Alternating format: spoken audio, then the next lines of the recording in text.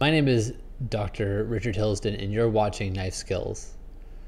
Today I want to talk about what does the appendix actually do. And I was inspired to make this video, believe it or not, from TikTok.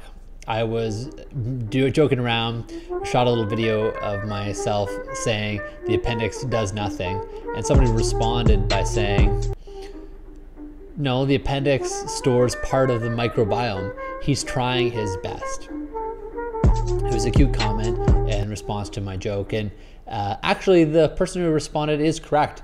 The appendix does have a role in bacterial function. At least that's what we believe it does today. So I wanted to talk a little bit about the appendix and talk about what it is and what it presumably does and what happens to the appendix.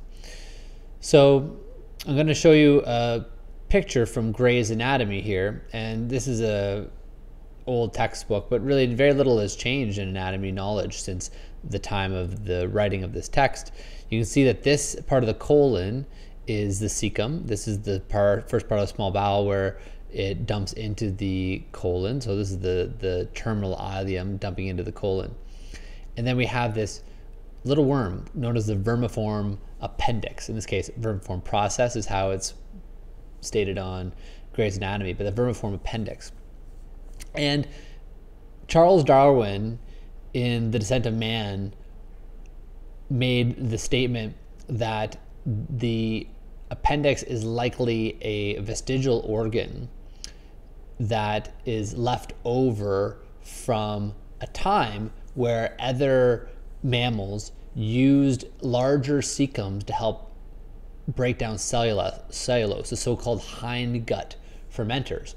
Those animals had larger appendixes associated with the larger cecum, and they would store bacteria in the appendix, presumably, that would help break down that cellulose.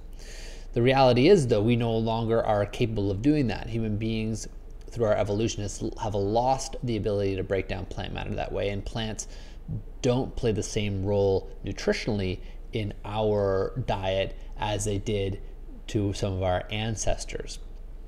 And so Charles Darwin certainly assumed that the appendix was a vestigial organ, and that was largely believed at the time that it came from some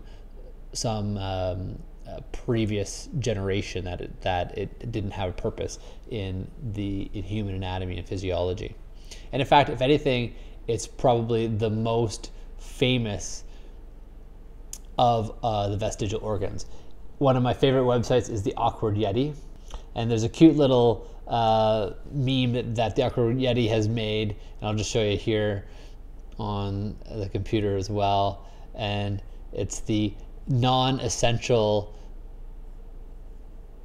organ support group. You have a purpose, maybe. My name is the appendix. Sometimes I get so angry I could burst.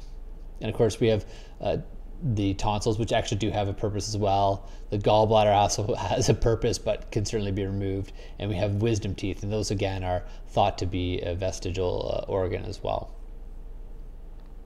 So what does the appendix actually do? So there's a few interesting truths about the appendix. So what we think the appendix does is that it is an area almost of refuge, an area of storage for normal, healthy colon bacteria, so that if during periods of diarrhea or severe illness there is a change in the bacteria load throughout the colon, the appendix can repopulate the colon with the healthy bacteria. You see, we live in a what's called a commensal relationship with bacteria in our colon. We are teammates with the bacteria in our colon. The colon help us digest, help us properly handle nutrients in our diet.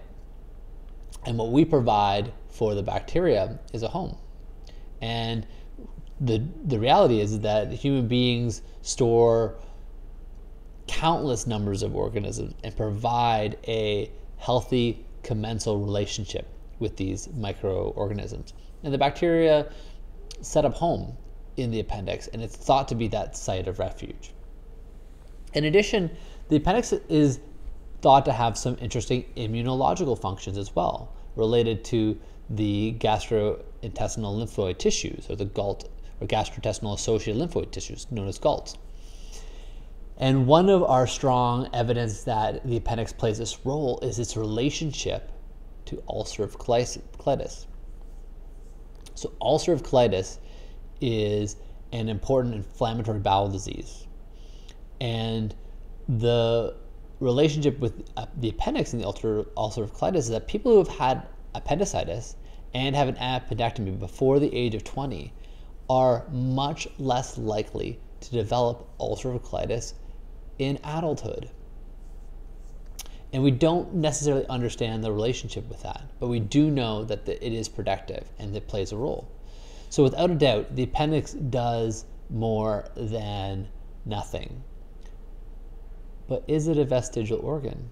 And I would argue that it is, because at other stages in our evolution, the appendix had a much more important role in gastrointestinal digestion, and in a lot of ways has been repurposed in these lesser roles.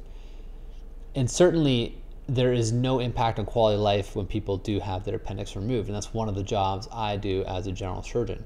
Patients come in with appendicitis, and even though there is a role for antibiotic therapy in appendicitis, and maybe I will review some articles on this channel in the future, the reality is that the standard of care in 2020 remains surgical appendectomy for patients who have appendicitis. It's the safest and most effective way to deal with this problem, and the quality of life is unaffected.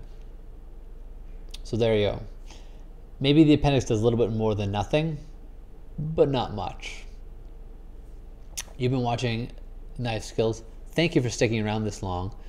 Please like and subscribe. It's really for people like you that I put in the time to make these videos. Thank you.